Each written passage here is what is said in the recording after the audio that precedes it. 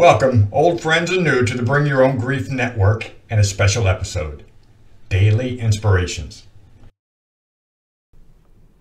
January 24th, and today's daily inspirational words are brought to us from Charles Dickens.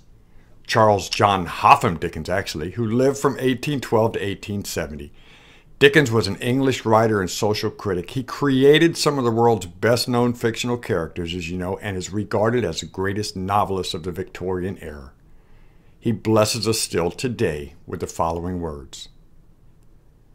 Joy and grief were mingled in the cup, but there were no bitter tears, for even grief itself arose so softened and clothed in such sweet and tender recollections that it became a solemn pleasure and lost all character of pain. Now, I certainly find inspiration in these words, and I hope you do as well. I'm going to share my thoughts in the discussion area below this daily inspiration. Will you share yours as well?